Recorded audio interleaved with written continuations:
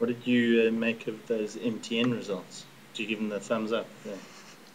Well, they are one of our favorite stocks. Recommended. Recommended. You can never fall in love with your stocks. Eh?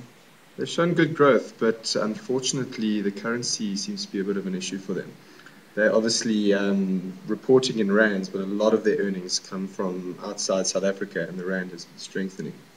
But I think you must put this into perspective. I mean, this is compared to a period where last year in March, markets bottomed out, and the local currency, although it was recovering to the US dollar, was still under enormous pressure. So these currency variations are going to occur from time to time. But still, astonishing growth in the numbers of subscribers. I mean, in Nigeria now numbers 35 million. We've got 51% of market share in Nigeria. Nigeria, what's the population of Nigeria again? Yeah, but it doesn't matter because they reckon penetration in Nigeria is 45%. So they reckon they're reaching that sort of point, and they can see trends are slowing down. But you're right. I think there's upwards of 140 million people in Nigeria, so it's a nice place to be. And their first interim dividend. First ever interim dividend, but they pretty much telegraphed this, didn't they? Yeah, they did tell us. They did tell us that it was happening. So it's not as big a surprise as we might have thought.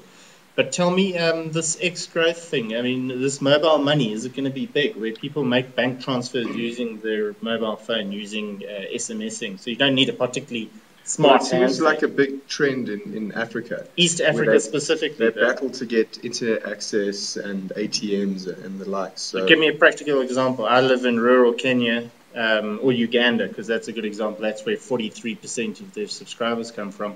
I need some tires.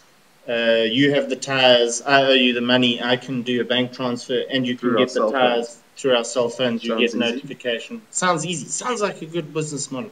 But all in all, yeah, not bad numbers from MTN, and in fact, we're as ever encouraged by them.